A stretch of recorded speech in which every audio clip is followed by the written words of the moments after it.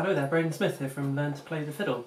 I want to play for you today a lovely hornpipe by one of my favourite composers, Reavy. This is a tune called The Lone Bush.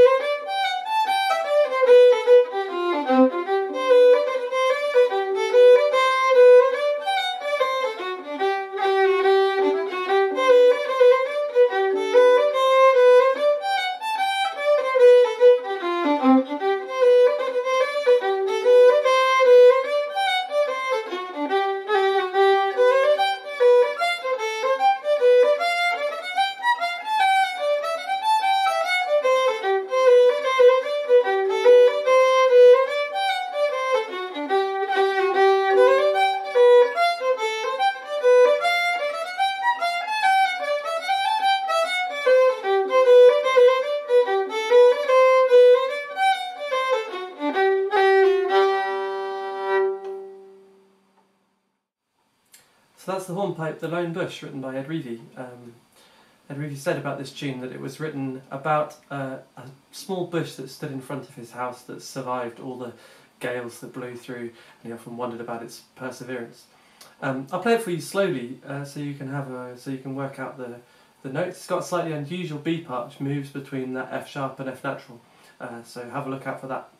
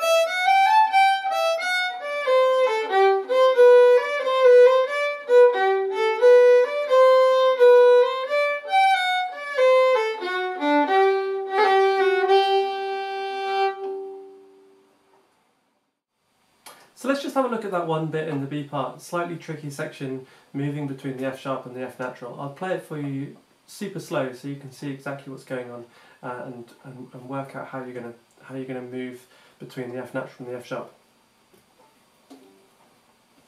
So here's just that first bit of the B part.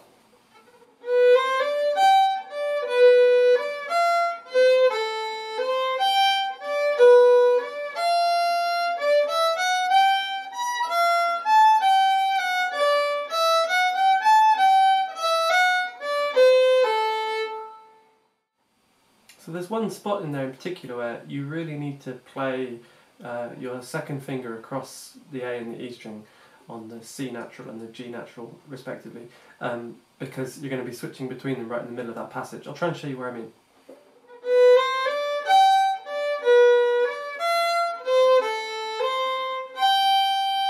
Right there.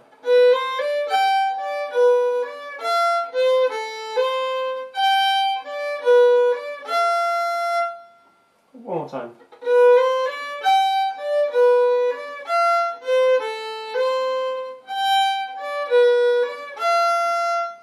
And then moving to the F sharp, back to the F natural.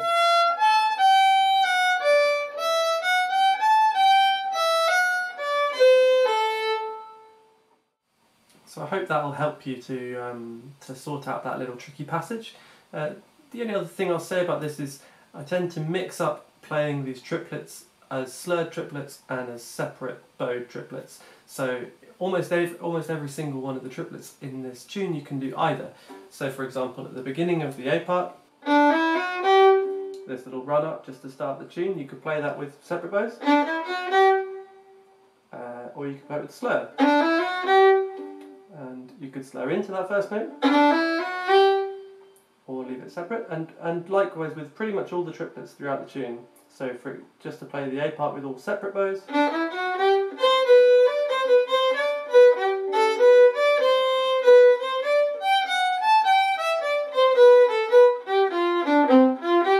or to put more slurs in,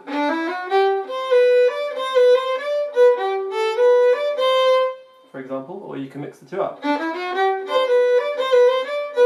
or the other way around. So play around with separate bow triplets, slurred triplets. If you're going to do them as separate bows, keep those bows really nice and short so you can keep it nice and bouncy. That's the whole kind of feel of this and all hornpipes really. So I hope you have a lot of fun with that. Until next time, bye bye.